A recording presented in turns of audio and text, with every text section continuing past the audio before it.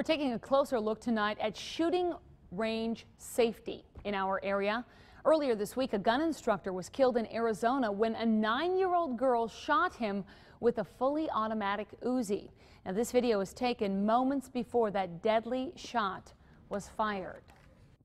All right, go ahead and give me one shot. A local gun range owner tells Fox 11 age is not an issue when it comes to gun use. However, some health experts disagree. Fox 11's WLUK-TV brings us both sides.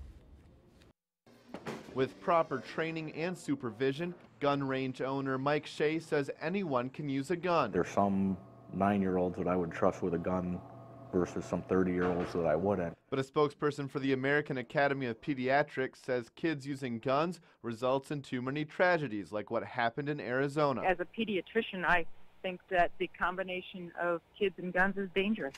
Shea says the instructor was in the wrong position and the gun was too advanced for the girl's skill level. It's more about skill and technique than it is about the size or the age. It comes down to skill, technique, and maturity. Under Wisconsin law, people of any age can shoot a gun at a range. Shea says he requires customers under 16 to have a parent or guardian in their lane while they shoot.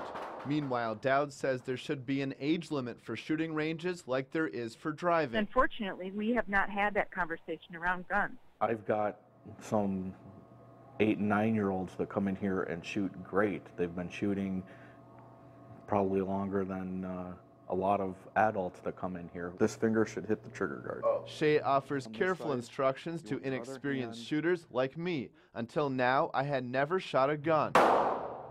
Not too bad. You got your first hole in the paper. However, Shea pointed out the 9mm handgun he gave me is not fully automatic, like the weapon the girl in Arizona used. In reviewing the video, it made us and many other instructors and range owners evaluate their policies and things that we do. Shea says his policies ensure a similar incident won't happen, so he didn't make any changes.